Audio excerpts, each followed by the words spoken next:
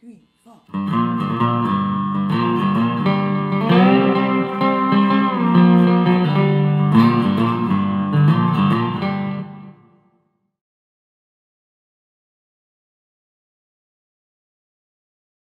Hey you guys, it's Janis Wilson Hughes. We're back in my Evolution Stoneware Pottery studio to finish up these coasters.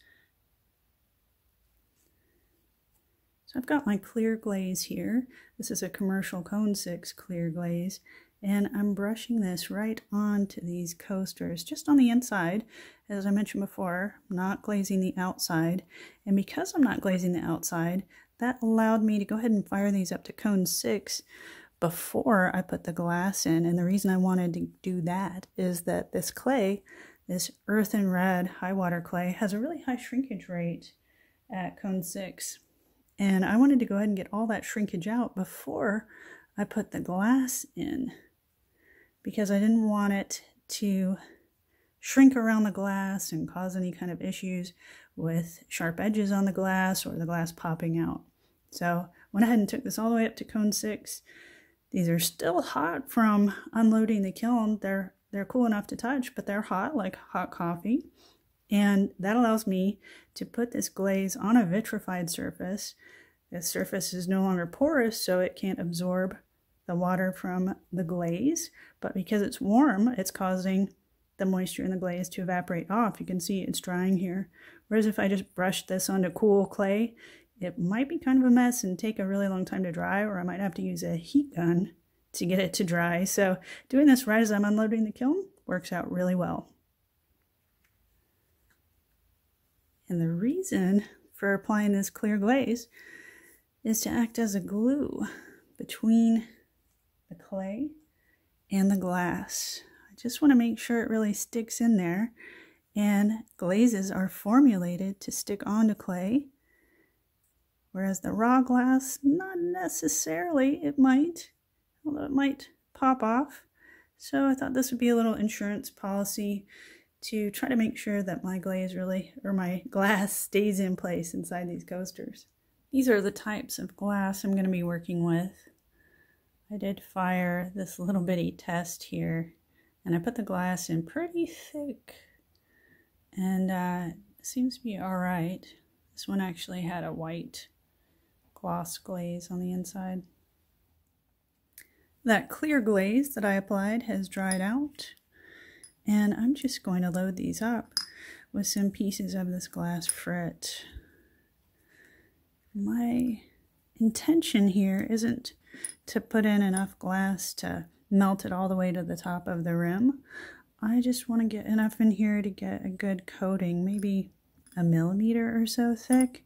I could probably get away with even less glass. But I'm going to be firing this to the temperature where this glass actually liquefies.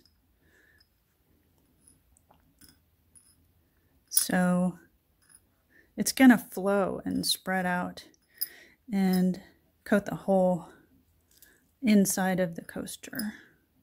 And I'm mixing the colors so that hopefully I get a cool variability. And you can see I'm wearing, these are cut gloves. They might just look like cloth gloves, but these are actually cut gloves that you can't cut yourself with a knife or scissors or anything through these. And that's making me much more comfortable handling this glass, because I've cut myself plenty of times in the past doing silly things, and I use these for some other projects that I do, and definitely went ahead and put these on now while working with this glass. So I'm just going with my gut here, but I'm going to do about that much glass in there and just melt this right up. So ideally, it would be a great idea to do this on a surface where you don't work with clay, just in case you get any little tiny glass shards on your surface that you don't realize, and then later get that into your clay, and then you could cut yourself. So with that said, I am going to vacuum this surface off later using my shop vac that has a HEPA filter in it. And I'll do that at a point right when I'm about to leave the studio, just in case I stir up any particles in the air, any clay particles. I've got these loaded in the kiln now, and I'm going to fire them to cone 6 in my Scott 1027 kiln. And I'm just going to use the pre-programmed medium glaze fire schedule.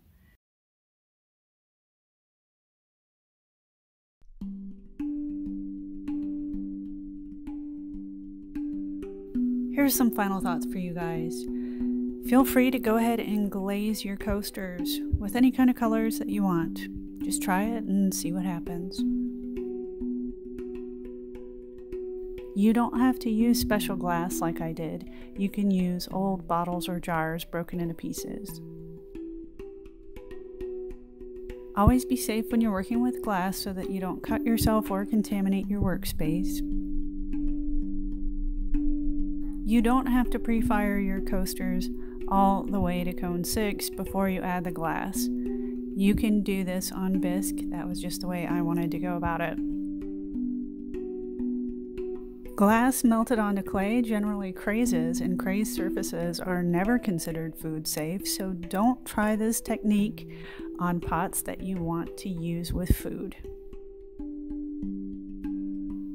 And number 1, if you want to try this yourself, go crazy, try lots of different things, experiment with your own clays, your own glazes, and your own glass and your own firing techniques. It's hard to say what'll happen exactly with all the different material combinations and firing schedules out there.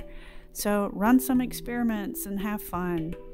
And if you do choose to sell these to other people, just be sure that the surface is not sharp enough to cut anyone.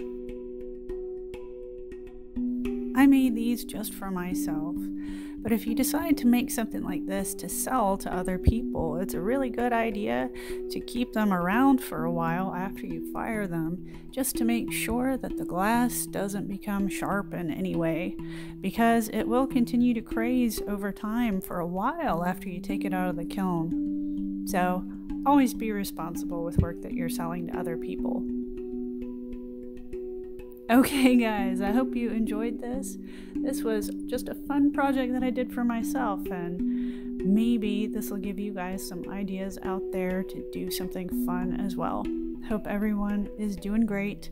Stay safe. Sending out lots of love. See you guys soon. Bye.